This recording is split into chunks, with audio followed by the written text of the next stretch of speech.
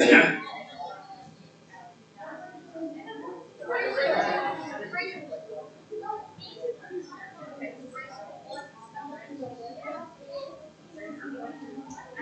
to begin this evening.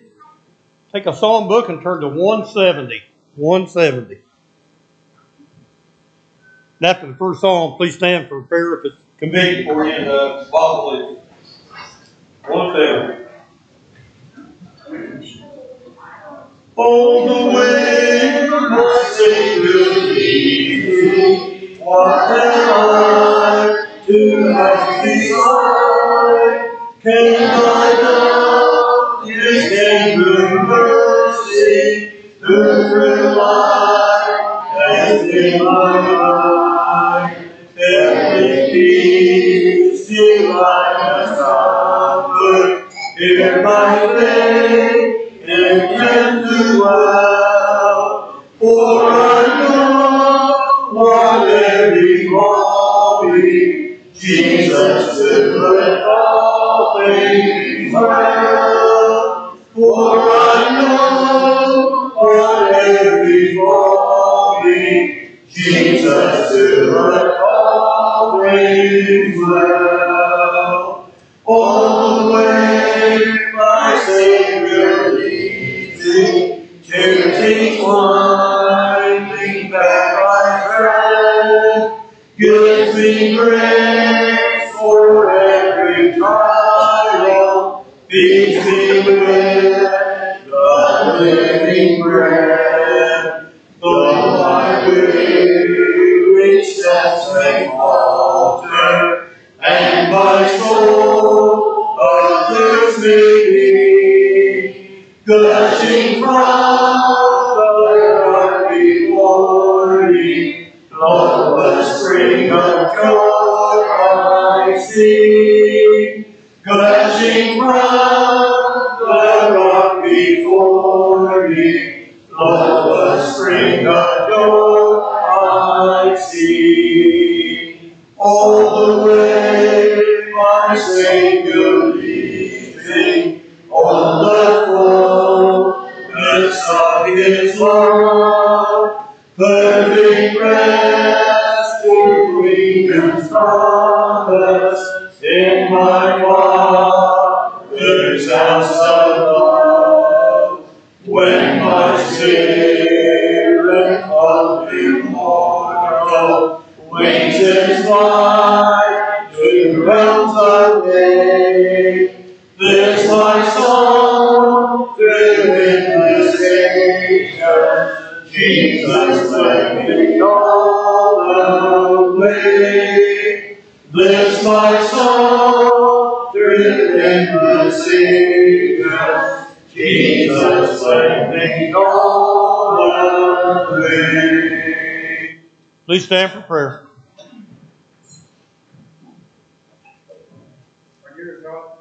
Father, we thank Thee for this day, for its beauty, for the opportunity that we have to gather this evening to study Thy Word. We pray that You would be with us as we go through our lesson this evening, that we may gain things from it that will be helpful, encouraging to us, that we might live a life that is pleasing and acceptable unto Thee. We thank Thee for Jesus. We thank Thee for the example that He set. And we pray that we might always be looking to Him for an example of strength, an example of purity, that we might be led by Him through our life. We pray that You would be with each one of us, that we would be willing to take the things that we hear from Thy truth, from Thy Scriptures, that we would be willing to apply it to our lives by changing whatever we need to be pleasing to Thee.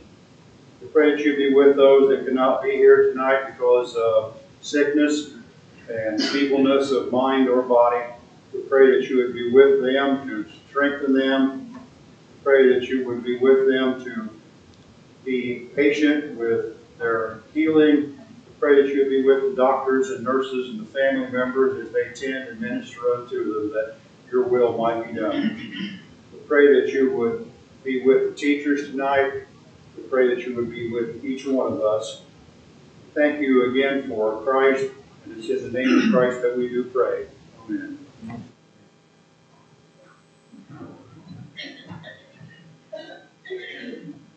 For the invitation will be 647. If you mark that in your books first.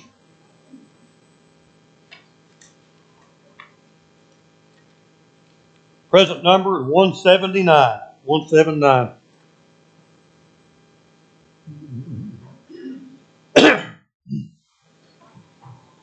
When I survey the wondrous cross on which the Prince of Glory died, my riches gain I count the loss, and were content on all my pride.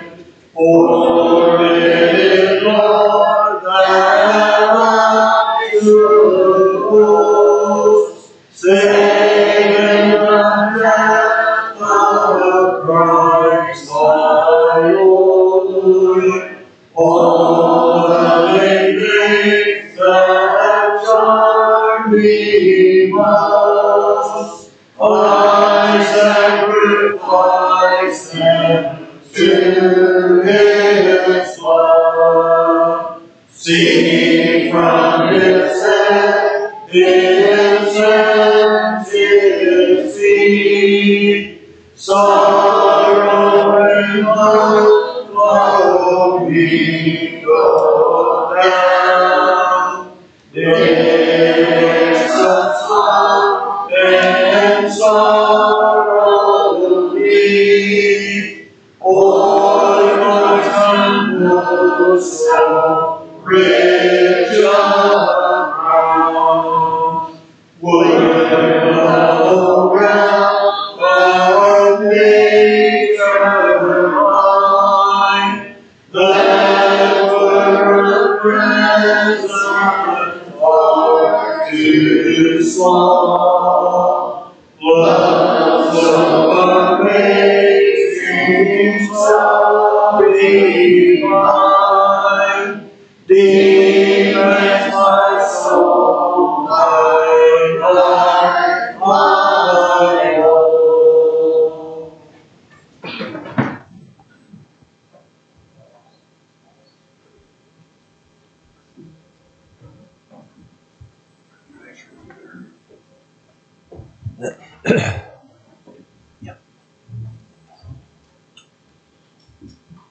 If you need a lesson, Ivan will give you a single sheet here. It's Chimney Corner Scripture number 18, talking about the love of money and our conscience.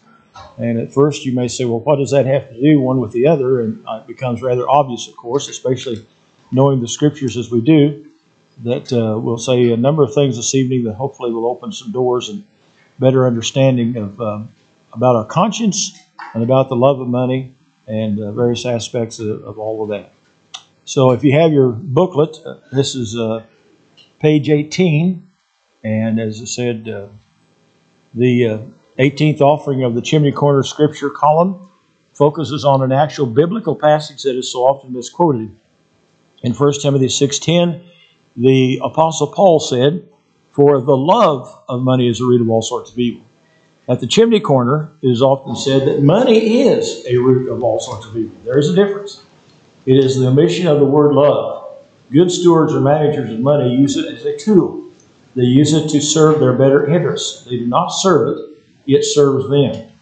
The problem, of course, is in loving it so much that one allows greed to control his or her thoughts and actions. Money can be doted on so much that it becomes a god to the person abusing it. That is why it is important that we separate the actual biblical words from the usual misquotation around the fireplace. Another Chimney Corner Scripture is, "Let your conscience be your guide." The Bible does not use that phrase. It does speak of what can happen to one's conscience. It can be educated, it can be seared, it can bring about conviction, it can be good, it can bear witness, it can be weak, it can be another's concern. Something can be done for conscience sake. All the foregoing words can be found in the Scriptures. Never, however, is the conscience said to be one's sole authority for doing something in the religious realm. That is, one's conscience might allow him or her to do something that the Lord does not allow, and that would be sinful. If left solely to the conscience, one might violate God's law. There are certain things that require an active conscience. It is to help guide us even in religious matters. Again, it should never be the only thing considered in making decisions. The danger of doing so is expressed in Hebrews 3:13. But encourage one another day after day, as long as it is still called today, lest any of you be hardened by the deceitfulness of sin. When a person's conscience is seared, 1 Timothy 4:2, one tends to speak lies in hypocrisy. The conscience should be educated with Bible knowledge. It should be trained with scriptural data and used by the man or woman who is willing to acknowledge God and His Word as the final authority, not only conscience in decision making. So study with us this week on the investigate the love of money and the conscience. So those three scriptures in the upper left-hand corner there on the slide help us to remind ourselves of what I just read and what I referred to in that article. Let's stop there for just a moment and see if anyone has any comments on the article or on 1 Timothy, Hebrews, or the second passage in 1 Timothy chapter 4. Anything you might like to say? I was thinking, of course, we've all said this on this 1 Timothy 6:10. You know, it says for the love of money, it doesn't say the money itself, it says for the love of money. And you can go through all of the scripture and see where, you know, like Ananias and Sapphira. You know, it wasn't the fact that they wanted to keep part of the money or half part of it, it was the fact that they liked it. Which, you know, I mean, they were being, they wanted it, yet they wanted to look good. Mm-hmm. Yeah. So, you know, there's a distinction between the money itself and the good you can do with it, and the evil things that you can do if you got it. You have ulterior motives, yeah. Yeah, Acts chapter 5 with Ananias and Sapphira is the reference that Ivan has here. Jane? I'd like to include verse 17 of that 1 Timothy 6. Okay. It says, command those who are rich in this present age not to be haughty, not to trust in uncertain riches, but in the living God, who gives us richly all things to enjoy. Okay, verse 17 that Jane just read of that 1 Timothy 6 chapter explains why verse 10 says what it does. There are those who are rich. There are those who are well off. And that is not to say that the rich are condemned to hell, but they can be, or they need to learn to be, good stewards, good managers. This is what always, and I realize this doesn't happen all the time, but so many people will blame people who are rich because they just assume that they have been crooked to get their money. That may or may not be so. There are a lot of rich people who have worked hard to get that money. They have gotten an education. They have made wise investments. They are to be admired and respected for the achievements and for their success. So to hear a lot of people today in our society, you're condemned if you're rich. And that's not so. And that's exactly what Jane was reading there in verse 17. There is a way for a rich man, those who are better off, better blessed, to handle their riches. So that's important. Glenn? There's a big movement, I guess, going on now, talking about tax the rich. They want Yes. to tax them real more. I seen an article yesterday, something I don't even know where, but Yeah. that's what some gal had a dress on and said that on it on her whole life. Yeah. Yeah, taxing the rich. That's always been a big problem. And that's the ones I was kind of talking about or had reference to a while ago, that just because they are rich, they have to pay more taxes. Well, that's kind of an unwritten law, and even now wanting to be a written law. But just because they are rich doesn't mean that they got it dishonestly. And as I know, I'm not naive enough to believe that everybody would fall into the category of being honest, because I know a lot of people are rich because they were dishonest and they did cheat. They were liars. But that doesn't mean that there aren't those out there who are using good judgment. That lady we're going to talk about, I seen that too on the news. And I think she's one of the richest, and she hangs out with all the rich. And it was kind of like Ananias and Sapphira. That kind of reminded me of that. Mm-hmm. She wants to look good, but yet Yeah. yeah. But behind the scenes, she's the one who wants to get all the money.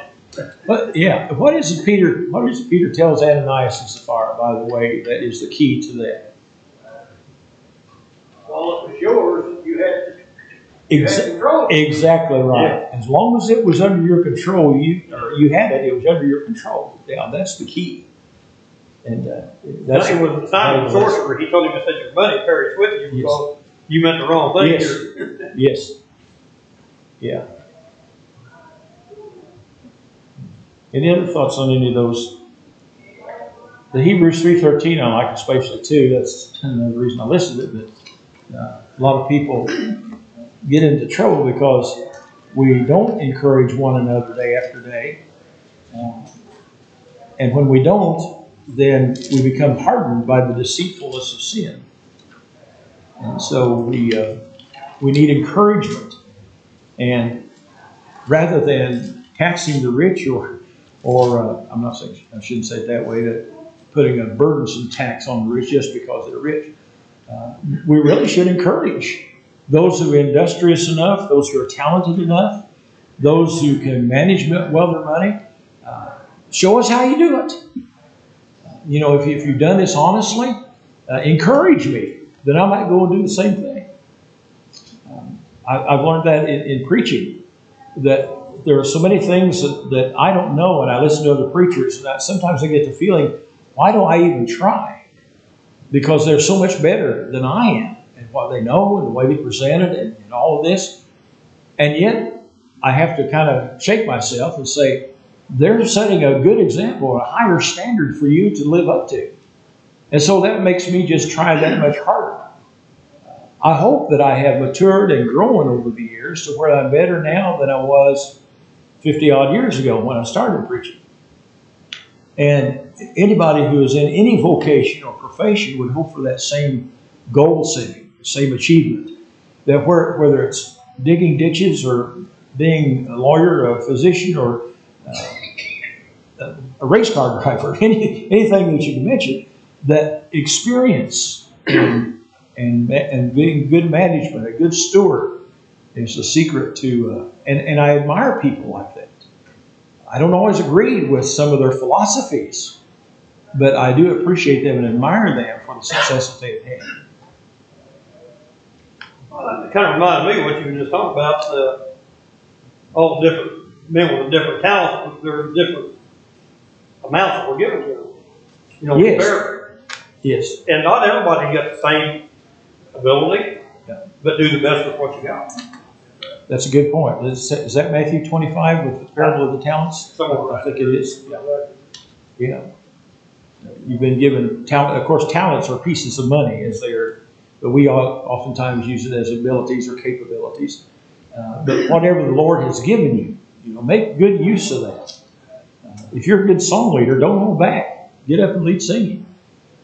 Not to show off, not to be egotistical about it, but if you're capable of leading singing or encouraging others to sing along with you. I've heard the comment made about some of you here that others are saying, well, she or he said in front and behind me, and I could hear them. They're tremendous singers. As long as they're singing, that encourages me to sing and at least try to do better. So you don't know what along those lines and how much good you are doing.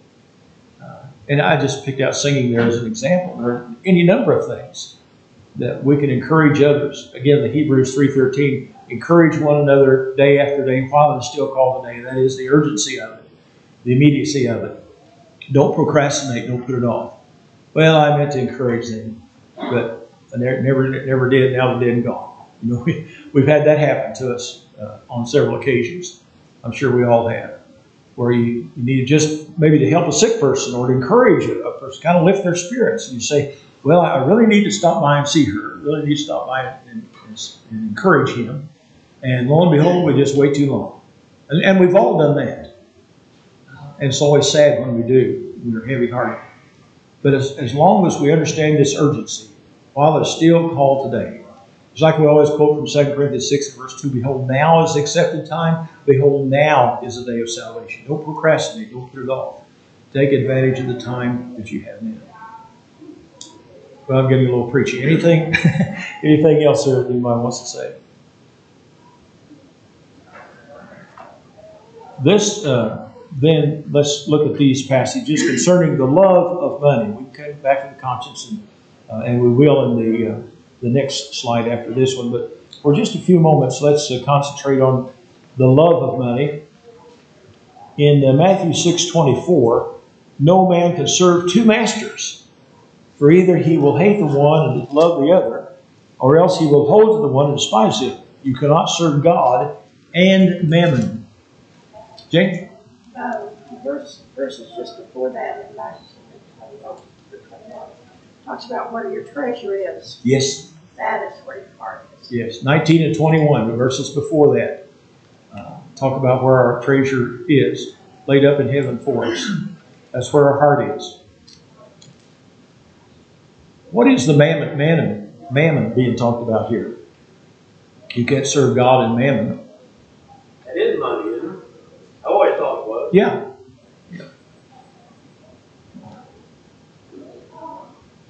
Any thoughts on that scripture? Hebrews, I'll skip 1 Corinthians 13. Oh, there. I've got all these down up here. My bifocals are still adjusted. 1 Corinthians 13:8. Charity never fails, but whether there be prophecies, they shall fail. Whether there be tongues, they shall cease. Whether there be knowledge, it shall vanish away. So the idea here of love of money is charity or love never fails. Now, when we have misplaced charity or misplaced love, or we give charitably toward an organization or toward a person, that we are benevolent, we have to have, of course, the right attitude. And the results are going to be such that they will never fail. That love will not let us down. But some have the ulterior motive. They love to be seen of men. Remember, Jesus talked about this Pharisees in Matthew 23. They love to stand on the street corners so people might hear their prayers. And they enlarge the phylacteries. The box that holds the scripture on the wrist and on the forehead and all that. And they really put themselves out there to be seen of men. A more modern day application of that is people who wear their collars around backwards in order to be people to think that they are godly men or women. People who wear jewelry just for the purpose of drawing attention, like a big gold chain with a cross around their neck. The real reason they wear that is because they want somebody to think, or whoever meets them, that they are religious. Well, that's not saying that they're religious. It just means they have a heavy gold chain with a cross on it. It doesn't mean anything more than that. But a lot of people think that they are religious, and this is kind of misplaced charity, where it can fail because it's not charity to begin with, not the love. And so Paul says when the motivation is right, when everything is above board as it should be, then it's not going to return to you void. Yes. That was exactly right here. We said money in the concordance, it's described as wealth or riches. Yes. Okay.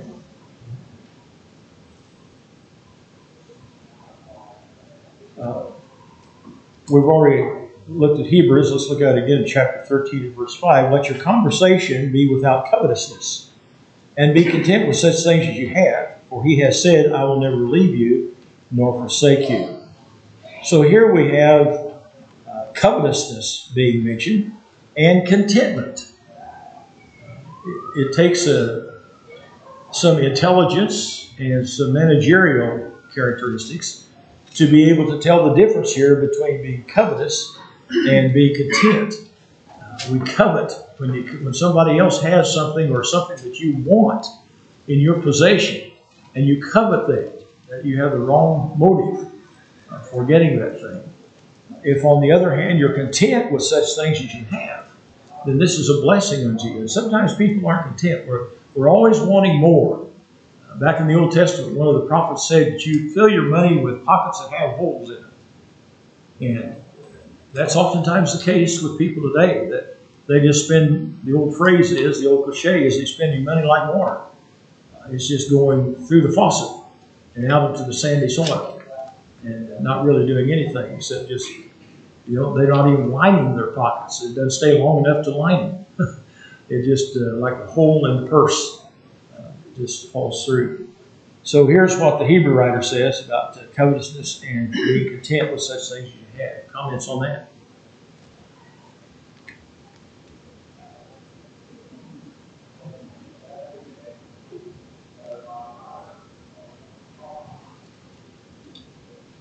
Be content with those things that you have. The whole thing tells me it doesn't say you can't work to better yourself, but don't make that your main thing, your common thing. And a part of that, it seems to me, it's also saying, somebody else has got it, we'll be happy for them. Let's say that they got it off. So it's just an attitude. I've often mentioned this before about Jane, and again, not to embarrass her, although I do all the time, but remember me talking about she makes a cobbler or something in the oven, and she'll say, it's not bubbling to my satisfaction. In other words, she's not content. It's not just quite right. She is, some of you already know that she redid the flowers today up here, and I was just amused at her when I walked by here. She said something about, that's just not right. And that one flower, whichever one it was, just wasn't positioned to her satisfaction. She wasn't content. So contentment can go beyond possessions. It can mean having a kind of integrity we talked about last week, that things need to be, not that you're a perfectionist necessarily, although that would certainly in the picture, but things, you have to be content with such things as you have. It might be such a thing that we would want live flowers replaced up here every 2 days. That, but being realistic about it, we use the artificial ones. She goes over to, what's that store you go to? Hobby Lobby. And buys those, pays for them, brings them up here, puts them in. But they have to be just so. And the rest of us I appreciate those. The reason I mention I appreciate those more than anybody, because I'm here every day. I look at them every day. And I know you see them 2 or 3 times a week, maybe at the most. But I used to try to do it. And I could tell it didn't bring contentment to her. I might have just been satisfied with the flower here. And it's the same thing with a pie or a cobbler. Well, it looks done to me. Well, it's not quite done. So when we're talking about content, not just the possessions, but in the product, the quality of the product that we put out, or the project that we're working on.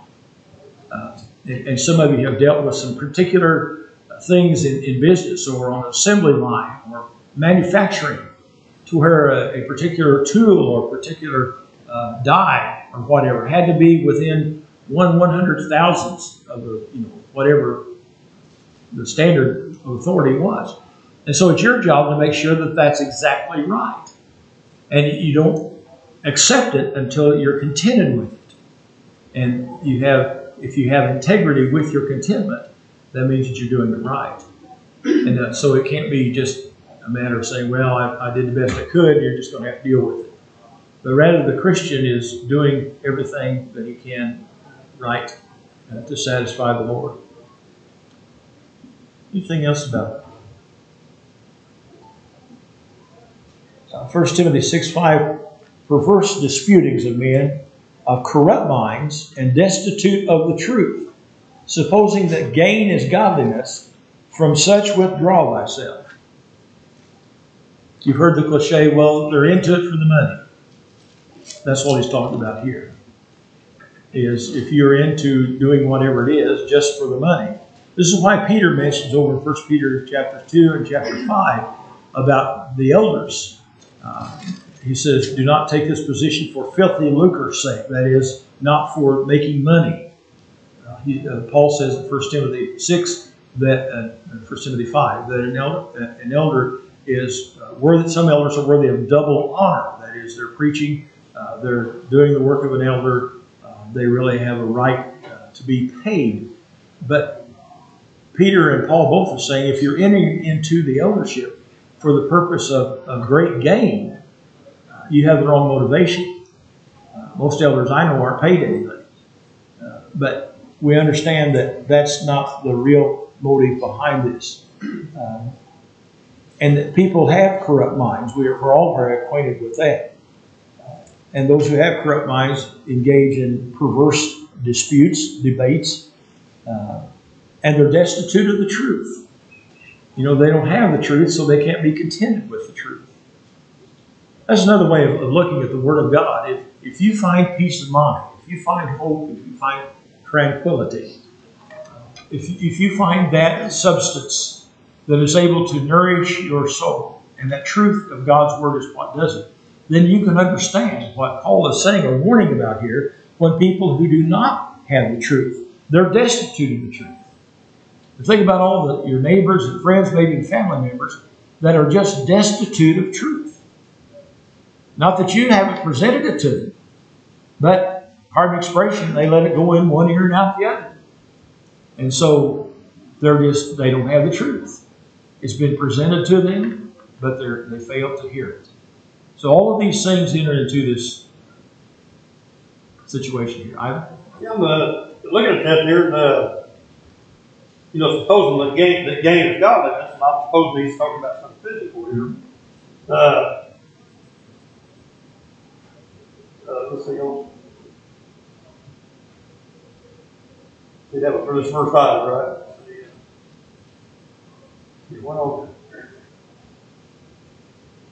One of the verses right down below that I thought would really get into. Let's see. Oh yeah, verse 7. And he goes on to make it pretty blunt. We're bringing nothing into this world. We're not taking anything out. So yeah, I thought that was pretty good fit into that. Make the point, the physical things are on order so much. Right. That's like the you never see a picture of a hearse with a U-Haul. I'm sure you've seen that picture before, but you can't take it with you. And people are struggling so much to build things in this life. And again, we're talking about good stewardship. As long as we have the things, the assets, the possession, there's nothing wrong with being rich as long as you handle it correctly in the sight of God. But just remember that all those possessions and assets that you have, you're going to have to leave behind. When you die, all this earthly material stuff is going to stay here until the Lord burns it up. So it's good to, as I said a while ago, to be successful and to achieve and to set goals and to strive to do better. But even the very best that we can do and the very best that we have, it's all going to be a matter of, well, did you do this for the Lord? So we have a lot of people that don't understand that. 2 Timothy 3:2 says, "For men shall be lovers of their own selves, covetous, boasters, proud, blasphemers, disobedient to parents, unthankful, unholy." By this, we're simply saying that there are some in all their conscience practice these things. They love their own selves. Jane made a statement last week to one of the ladies here, one of the girls here, about the girl had asked her what she saw as far as the future is concerned. I'm not sure I get this right, but you get the gist of it. What the future held. What do you see the next thing happening? And Jane made the observation. She said, the people are becoming so self-centered and so selfish themselves that we're eventually getting to the point where they don't care about anybody else. Well, you can see this. Anytime you hear a murder inside 465 in Indianapolis or any place else, people have such little regard for life that it's all about me. It's all about themselves. And your life means nothing to them. And I think Jane's probably right with that. I'm sorry I'm picking on you so much tonight, Jane, but you just say so much that's important. And I appreciate it because that is true, that we see so much of this happening. They love their own selves. They're covetous. They boast and they brag and they're proud. They blaspheme. They think nothing of using God's name in vain or anything that is divine or holy. They desecrate that by using bad language. Think of all the young people that are disobedient to parents, that they have no respect for the parents. And even, we've talked about this in years gone by, the elder abuse. When the parents are older, there are children who may be up in years themselves, but have so little respect or regard for their parents that they don't take care of them or see to it that they are taken care of. And I can, again, go around the room with some of you here this evening that are good about taking care of your parents because you love them, you appreciate them, you're doing what you can to help them. But there are a lot of people out there that don't do that because they just don't care. Yeah, Glenn? That's a lot to do with the parents too. Sure. That's how they brought them up. It's a two-way street, yeah. Yeah.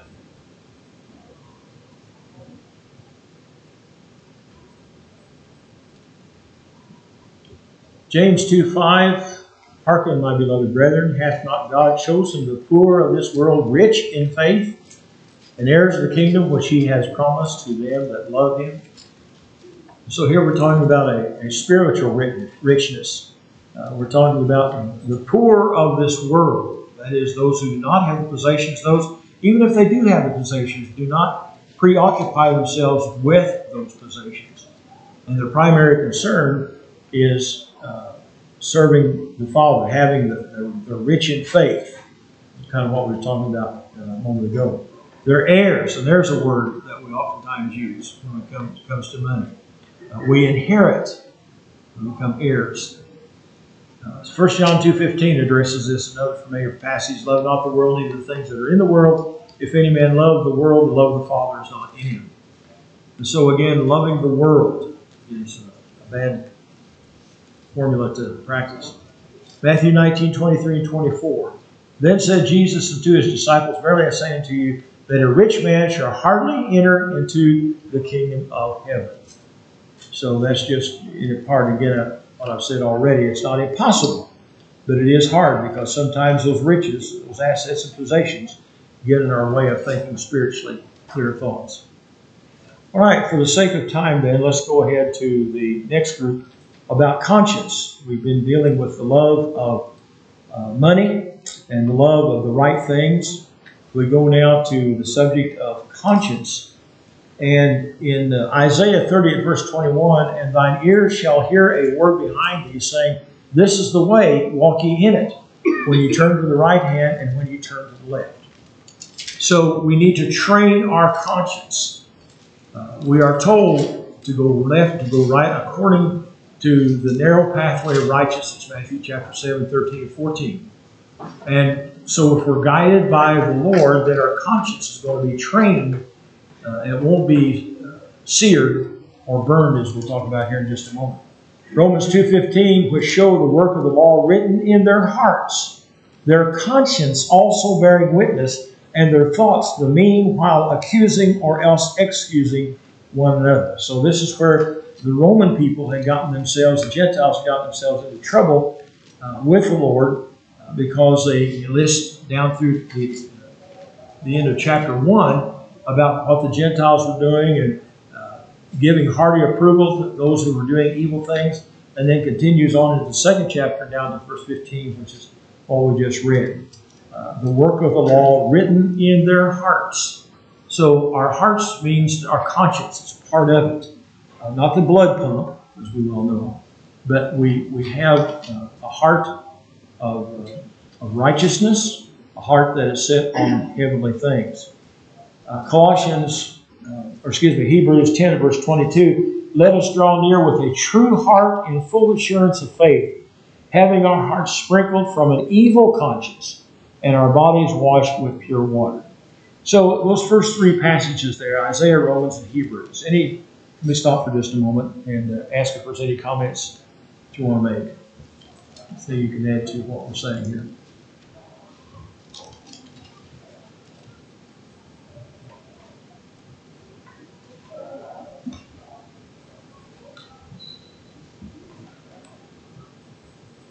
In 1 Timothy 1:5, now the end of the commandments is charity out of a pure heart. We talked about this a little bit ago.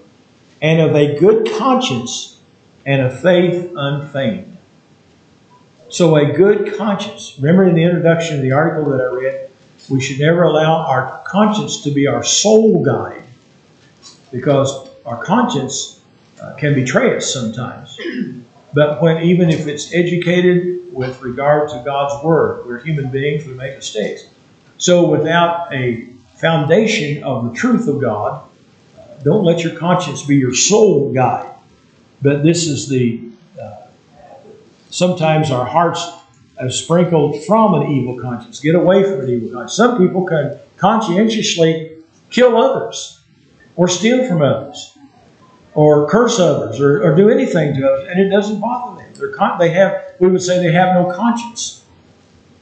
Well, the thing is, they have a conscience, but they have not trained it. It's not been. It's been taught evil things. 1 Timothy 1:5. Now the end of the commandment is charity out of a pure heart, and of a good conscience, and of faith unfeigned. Trust in the Lord with all thine heart, and lean not unto thine own understanding. That's from Proverbs 3, a part of verses 5 and 6. Then we have Romans 14, verses 1 through 23, and of course we won't have time to read all of that. But there's one verse here that says, "In him that is weak in the faith receive you, but not to doubtful disputations." And so here, there's Romans 14 is talking about a stronger brother and a weaker brother. That's the context of all this. And ends up at verse 23 by saying, if you have any doubts, then don't participate in it. If your conscience is going to bother you, you think, well, I could do this, but I can't conscientiously do it because I have some moral scruples, or I don't think this is right just in my own training or what I believe, then don't do it. Stay away from it. This is where people get into trouble. They say, well, it's not going to hurt just to go ahead and do it. Yes, it will hurt. And so read Romans 14, 1 through 23 to talk about the weaker brother and the stronger brother. John says in 1 John 2:27, "But the anointing which you have received of him abides in you, and you need not that any man teach you, but as the same anointing teaches you all things, and is truth, and is no lie, and even as it has taught you, you shall abide in him." So again, here is the teaching, here is the training for our conscience to be directed in the proper way. 1 Timothy 1:19, "Holding faith and a good conscience." Remember earlier we talked about the evil conscience. Back up in 1 Timothy 1:5, we talked about the good conscience, and then we talked about the evil conscience. Well, here again, 1 Timothy 1:19 talks about the good conscience. Well, some, having put away concerning faith, have made shipwreck. It is possible when you put your conscience away and do those things that would not be helping you to abide in Christ, you make shipwreck of your faith. 2 Peter 3:16, have a good conscience. Titus 1:15, he talks about, last phrase, "But even their mind and conscience is defiled." 1 Timothy 4:1 and 2, "The Spirit speaks expressly that in the latter times some shall depart from the faith, giving heed to seducing spirits and doctrines of evil." This is what Paul was talking about to Titus just a moment ago.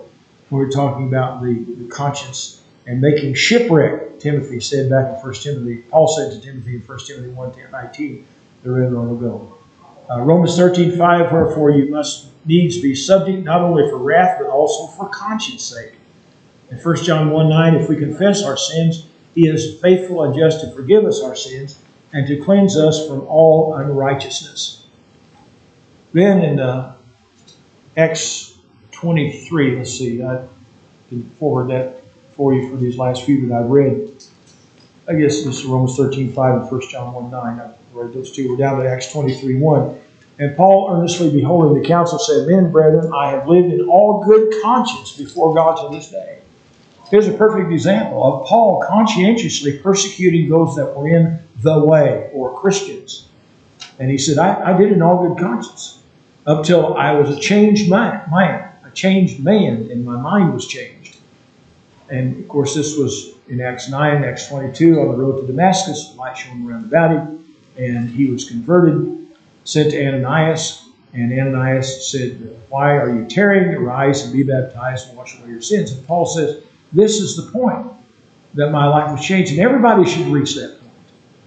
That we maybe have been able to do something conscientiously in the past, that upon further training of God's Word, we realize that it was wrong. So we need to be sure that have a pure and a good conscience. Hebrews 13:18, "Pray for us, for we trust we have a good conscience in all things, willing to live honestly. Here we go back to the last two Sunday sermons. We talked about honesty. And last Wednesday night, we talked about honesty and integrity. Judge not that you be not judged. Matthew 7, verses 1 and 2. Matthew 9:14. How much more shall the blood of Christ, who through the eternal Spirit offered himself without spot to God, purge your conscience from dead works to serve the living God? So all of these passages of Scripture have to do with the love of money and conscience, the two grouped together. Jeff? I've never thought this before, I don't think, but having all this together, it appears to me that the conscience is never a guide. The truth is a guide, and conscience is just a reminder of that truth. Very well put. That's exactly right. Yes.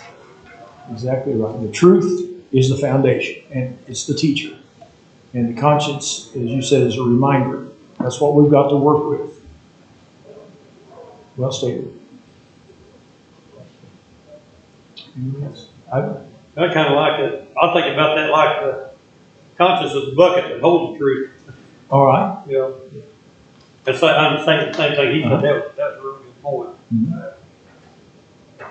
Because you got to have a guide for that. And that's what the truth is. Right.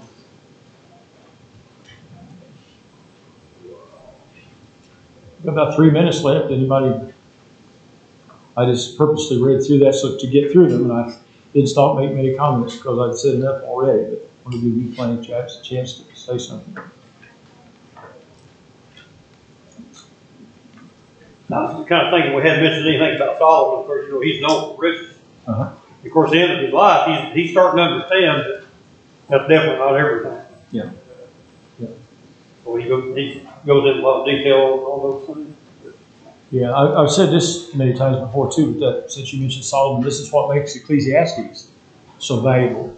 Because he starts out in the second chapter. After he starts out in the first chapter, he says, this is a grievous task that somebody's got to examine life as if there was no God.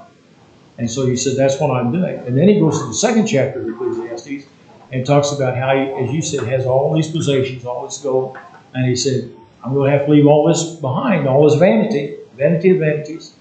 And he said, whatever I do and whatever I fix up and whatever I have in my castle, where I live, the grounds and everything around, the next generation is going to come in and bulldoze them away.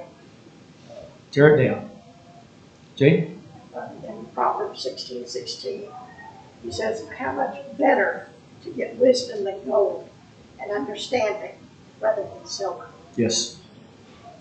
And that goes, Proverbs 16:16. And that goes along with 1 Kings chapter 3, where in his discussion with God, God says, since you haven't asked for these possessions or for gold or silver, I'm going to give you wisdom like nobody else has ever had. And he follows up with that in Proverbs 16:16. So again, it's not, we're talking about riches a while ago and rich people. Think of the taxes Solomon would have had to pay on the temple just because of the gold and all of the precious metals and all the jewelry and everything. But it's a matter of how you handle those possessions. Anyone else? Dave? I was trying to follow the love references in my strong, and it's agape every time it mentions that selfless love that you turn the money into. And I guess all the byproducts of it too. Yes. It's a good point. It's more than just brotherly love. It's the agape kind of love. Genuinely care and are concerned about self and about others.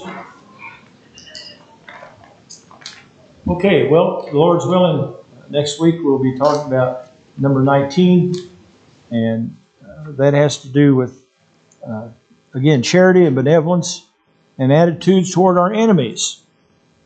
We've already covered maybe the first two a little bit, quite a bit this evening, but let's add what we learned tonight to the subject of how we treat our enemies. Kind of shift gears a little bit, and so work on that for next week.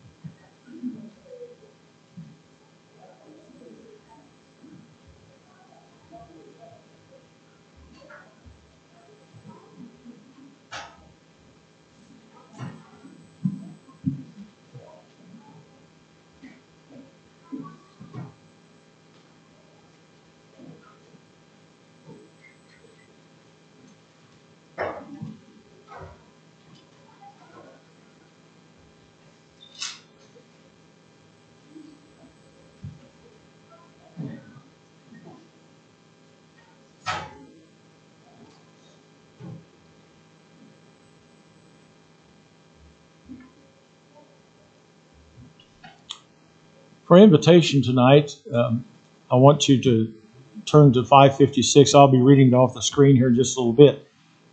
Is the life of a flower. And in our invitation, we want to emphasize some of the lyrics that are in that song, but not before I read a couple of scriptures. And so we'll come back to that song in just a few moments. Over in Isaiah 65, verses 5 through 7, or 64, verses 5 through 7, you meet him who rejoices in doing righteousness, who remembers you in your ways. Behold, you were angry, for we sinned. We continued in them a long time, and shall we be saved? That's our question for the invitation. Shall we be saved? For all of us have become like one who is unclean, and all our righteous deeds are like a filthy garment, and all of us wither like a leaf, and our iniquities like the wind take us away. Then verse 7 of this text of Isaiah 64 says, there is no one who calls on your name, who arouses himself to take hold of you, for you have hidden your face from us and have delivered us into the power of our iniquities. And so here is a person who is steeped in sin, chooses to remain there as such, and fails to come to God to have their soul cleansed. And so in this invitation this evening, we want to encourage you to come and to the Lord. Then adding to Isaiah's language in Jeremiah chapter 8 at verse 20. Harvest is past, summer is ended, and we are not saved. There's just about as succinctly put as we could this evening concerning the invitation. Summer's pretty near gone, as we say in Owen County. Just about gone. The leaves not quite turning yet, but there's a tinge there that you can see. The air is a little fresher. I know we've got some hot days ahead, they say, but we're noticing the change in the seasons. And so here we're thinking harvest is past. And I've got friends that have said last week and this week they've got their soybeans out, they're getting the corn out. And so we're right up to that time. A lot of people don't have it out yet, but for all practical purposes and what we're talking about this evening, harvest is past. And summer is ended. It's over. In fact, what is it, the 21st or 22nd is the first day of fall, first day of autumn. And this is the 15th. So maybe another week, and we need to understand that summer is gone. And the question is, are we not saved? Are we saved or aren't we saved? And that brings us then to what I want to suggest from 1 Peter 1 and verse 24. For all flesh is a grass. We read about this in the leaf a moment ago in Isaiah's writings. All the glory of man is like the flower of grass. The grass withers and its flower falls away. This song, As the Life of a Flower, and I don't think we've sung it here, is one that goes back a long time. Decades ago, it used to be a favorite at funerals. A lot of men and women I've known in years gone by said that, especially during the 30s, 20s, and 30s, that they sung the life of a flower as the life of a flower. And so the lyrics of this are what I want to share with you in light of this invitation this evening. As the life of a flower, as a breath or a sigh, so the years that we live as a dream hasten by. True, today we are here, but tomorrow we may see just a grave in the veil and a memory of me. As the life of a flower, as a breath or a sigh, so the years glide away, and alas, we must die. Line 2. As the life of a flower, be our lives pure and sweet. May we brighten the way for the friends that we greet. And sweet incense arise from our hearts as we live close to Him who doth teach us to love and forgive. And then again, the chorus, as the life of a flower.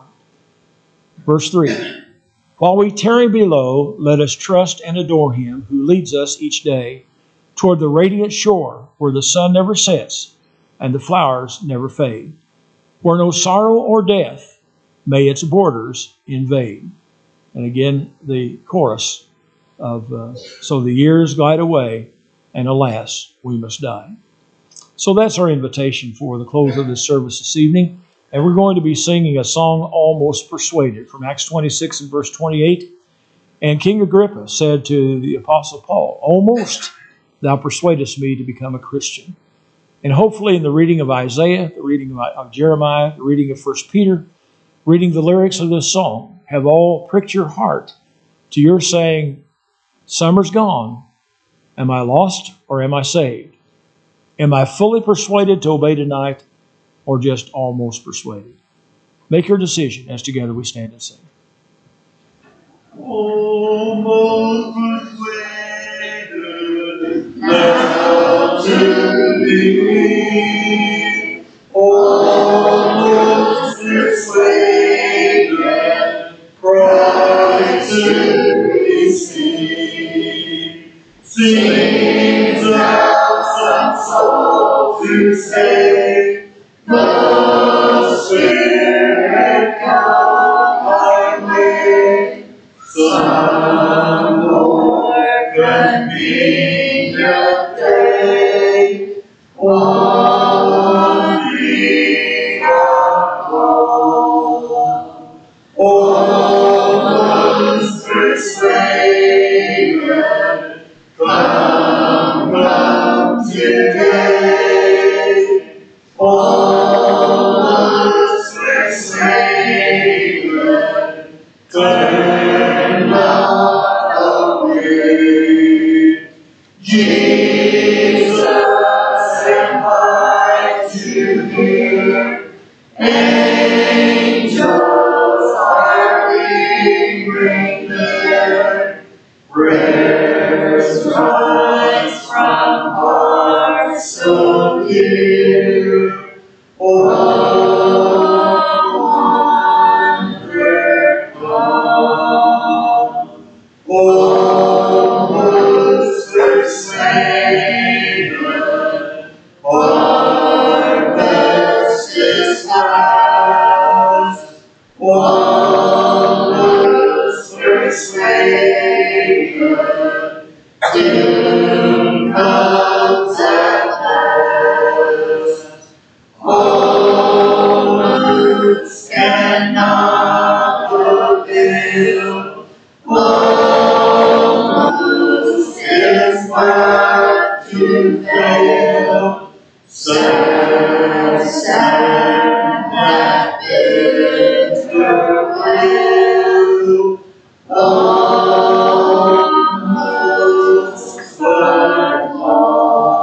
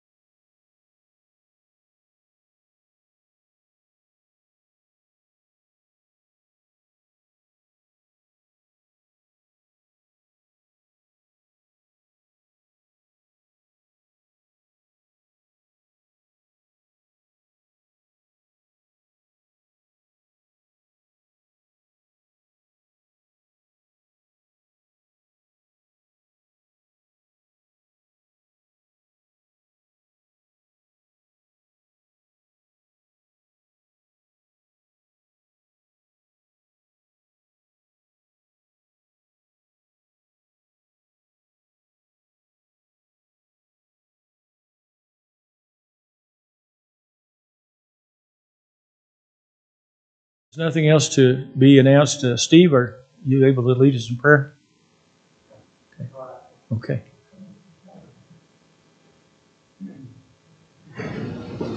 Most gracious, loving Heavenly Father, we thank you for this day and the effort to come and spend with you and to run through thy word, try to retain all of it.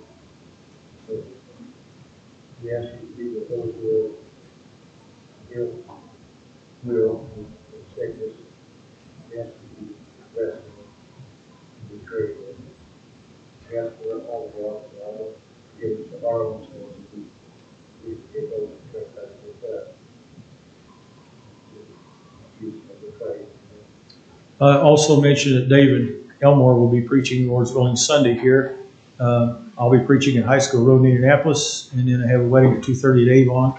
And then Lord's Willing will be back here for Sunday night, but David's still going to preach Sunday night even if I am here. So that's just kind of